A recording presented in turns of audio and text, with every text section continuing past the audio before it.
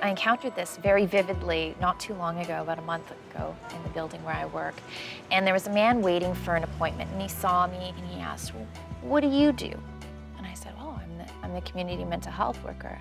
And his immediate reaction was to make a face of disgust and step back.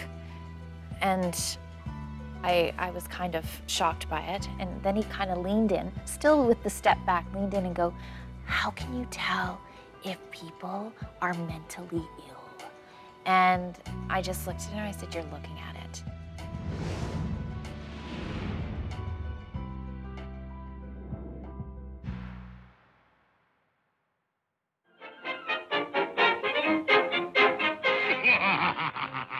The stigmas that people with mental health issues carry.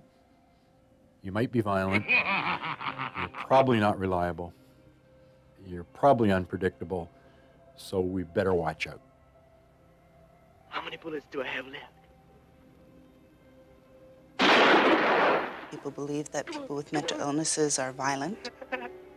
They're not really any more violent than the general public. And in fact, research shows that people who have mental illnesses are more likely to be victims of violence than to be perpetrators.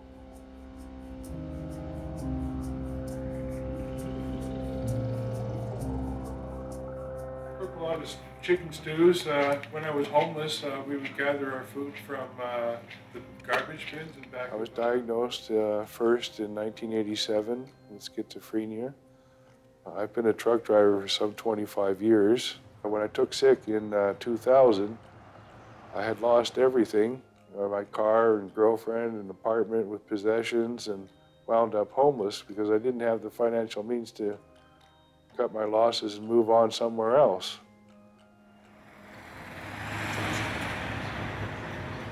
I had a job last year as a frontline healthcare worker, working with people with mental health challenges.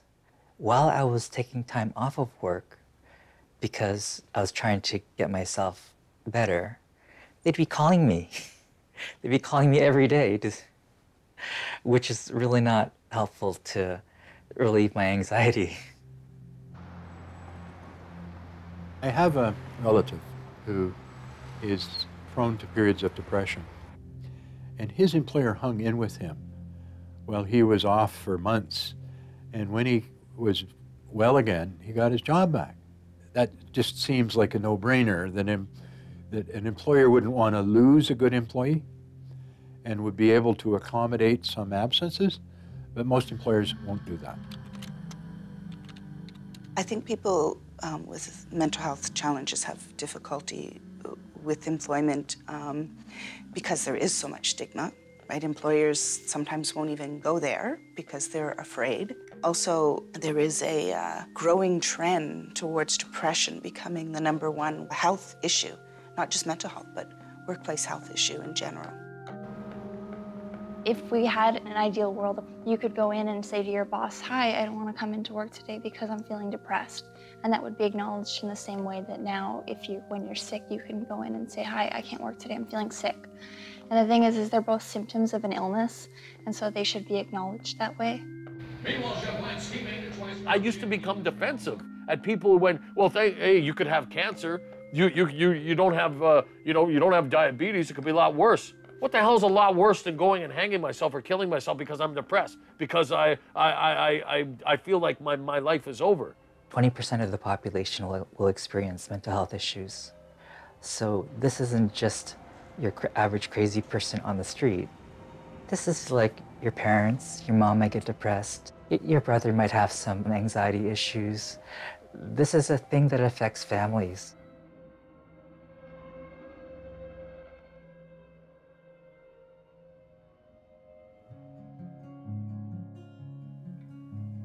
I would ask my dad, what's wrong with mom? Why isn't she normal?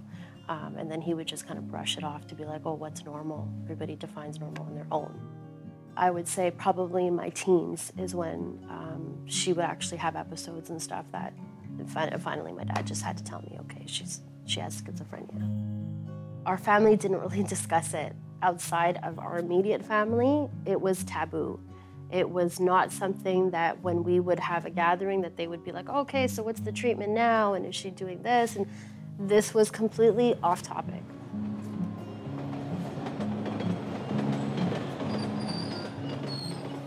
You know, people will say, oh, I went downtown, this guy was talking to himself, and I'm just like, wait a minute, my mom talks to herself. Don't be talking about people like that. You have no idea what you're talking about. They're not crazy, they're sick. And then I would get that look like, oh, your mom talks to herself? And I'm like, yeah, so watch what you say, because my mom talks to herself too, and she's not, you know, just some person on the street. And without us, she very well could be. I still think so many homeless people who deal with mental health issues, and it's weird, I've met some of them and talked to them, and I'm like, where are these people's families? Where are these people's friends? Where some of them they shouldn't even be out there. They're very highly intelligent, creative people that, for whatever reason, society has left them behind. Having the illness is not a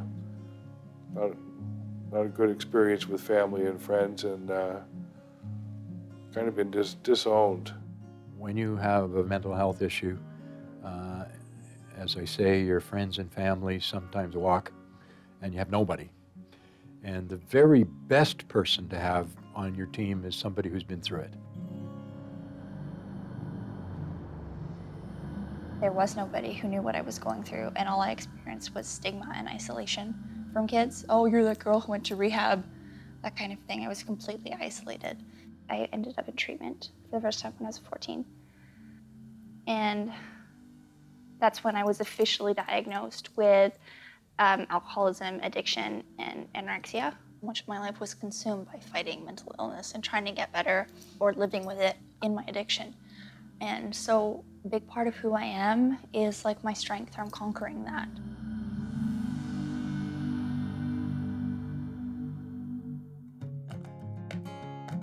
I started Young Ones because I didn't want any other youth or young girl to have to go through what I went through, because I didn't want them to have to fight the stigma that comes from being labeled as someone who has a mental illness. It affected me as a woman who has experienced... Young Ones is a nonprofit organization that works to break the barriers, social and economic barriers, facing youth with mental illness and addiction by facilitating access to mental health treatment and anti-stigma education. And look where I am now, and I've accomplished something, and you can get there, and I can help you. Still to come, we'll look back at how people do their research.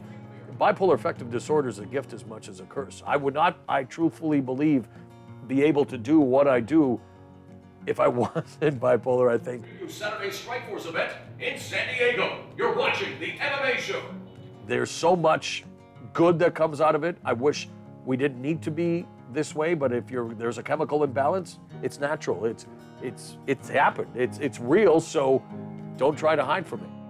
Because you came to see a show about mental illness, and you want to know what brand of crazy I am. I wrote and performed a show called Psycho Bitch, which is based on my own story of mental illness, but particularly around the stigma. So let's do a pop quiz. I'll tell you my symptoms, and you can guess what we're dealing with. And it was really to raise awareness about the negative effects of stigma and how that stops people from getting the help that they need. It stops people from even having the conversations that they need to have, or even building the social networks that they need in order to recover. We need more workplaces that are family-friendly, mental health-friendly. We need a lot more mental health promotion in the workplace to help people understand, as well to help people know how to support a coworker. And it's hard to figure out, are they homeless because they have a mental illness? Or do they have a mental illness because of the stress of being homeless? Right? Yeah, right. I want to see a cure for cancer. I want to see a cure for AIDS, of course. I would like to see a cure for bipolar affective disorder as well, obviously. But knowing that maybe that's still down the road, just the education, the fact, just try to understand and don't just blindly judge someone by what you don't see.